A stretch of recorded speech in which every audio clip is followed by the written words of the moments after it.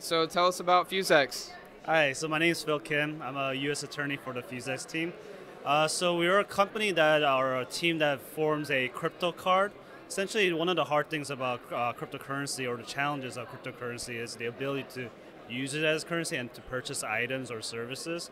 So we basically provide a platform and technology to users and possessors of cryptocurrency so that it could actually be used as a currency. So this card right here basically entails everything. So in order to function this card, there's also a passcode that needs to be entered. So there's a security element to this card as well. And this is connected to your mobile phone. So if this disconnected out of Bluetooth range, essentially, this card is essentially useless. So we provide extra security elements to this card. So it's not just a convenience matter, but we also highlight and focus on the security element as well.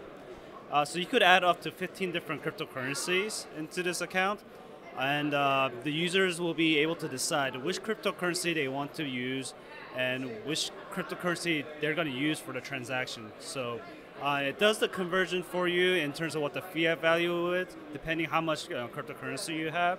So it's very convenient for the users, and I think the users, from what I could tell, have been very waiting patiently for this card, and we are going to plan to release this card into the market Q3 to Q4 of this year, but so stay tuned. So many of the companies here at the conference are ICOs, but you guys are not. Do you find it's hard to kind of promote yourself when everyone is so interested in ICOs? Not necessarily, because we already completed our ICO.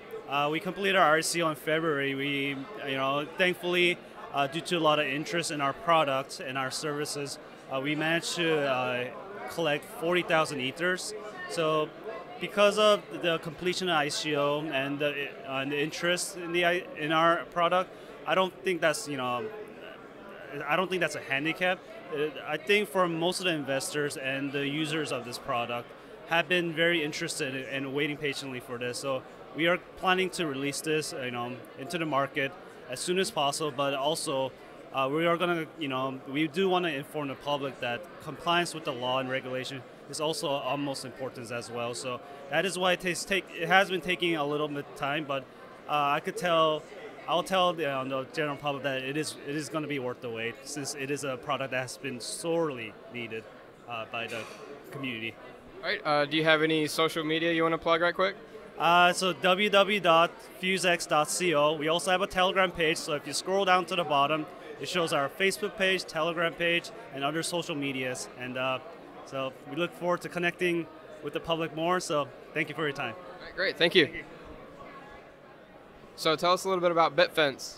Well, BitFence, we're a cybersecurity company, and we've taken advantage of the blockchain technology to create an opportunity for people to mine hacker data.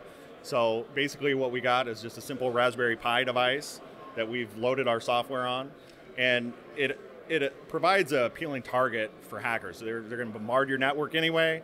So if we give them a target, they come in, they hack this device, and when they hack this device, we record the hacker's signature data. We upload it to our live threat feed, which then protects our subscriber network from real-life threats. So what it's created is a way to incentivize people to create these honeypots for hackers to give us the data that we need to be able to protect them from real-life threats. Is there anything like this on the market, or are you guys the first? We're the first that we know of. We haven't seen anything like it. I mean, obviously there are other companies that have created a honeynet, but never crowdsourced through the blockchain. So where can people buy this? Is it for sale yet? Well, our ICO is live right now, but the devices goes on sale July 1st. You mentioned ICO. Do you want to give us some details about your token and your funding goals?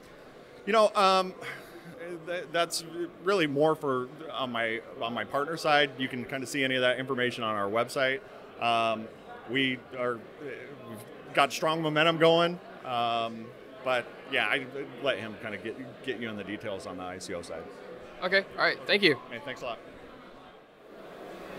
I'm here with Alexander Tkachenko, founder and CEO of VNX. So you spoke earlier today at the conference on stage about your project. Why don't you tell us a little bit about what you're doing and what you're hoping to achieve in the space? We are an exchange for the tokens that are linked to the existing portfolios of venture capital funds and accelerators. So the funds or accelerators issue tokens that are linked to the future income that they're planning to receive and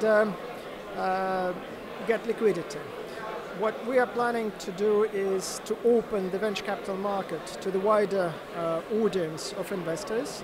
At the moment, the venture capital is a very interesting industry and a very, very interesting asset class. It yields good results, but you have to have quite a substantial amount of money to invest, typically in a fund. Number one. Number two, you are locked for a reasonable amount of time. Let's say an average life expectancy of a fund is 10 to 12 years. So you have to wait for a while. So what we're planning to change is we would like to make at least a part of those investments liquid. So you will be able to trade our tokens of the venture funds on our platform. And you can start from as little as $1. So how would you say this is an improvement over traditional VC?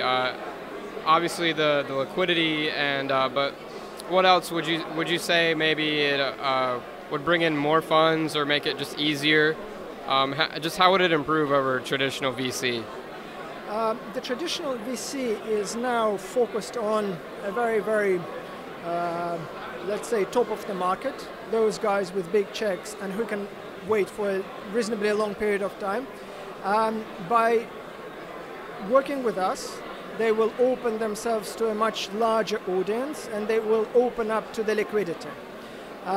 More liquidity for the venture capital funds and accelerators means more funding for startups. More funding for startups means more job creation, more companies started, more technological breakthroughs, and in essence, much faster progress. So what's the timeline for VNX? Is it live yet? Is it still in development, or? It's in development. We hope to launch in the first half of the next year. And the big question is, are you having an ICO?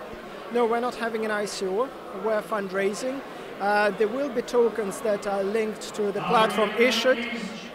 Okay, so what's the timeline on VNX? Is it live yet, or are you in development?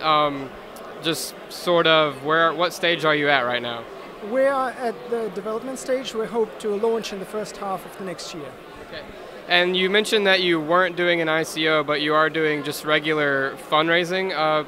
What was your reasoning behind not doing a token sale?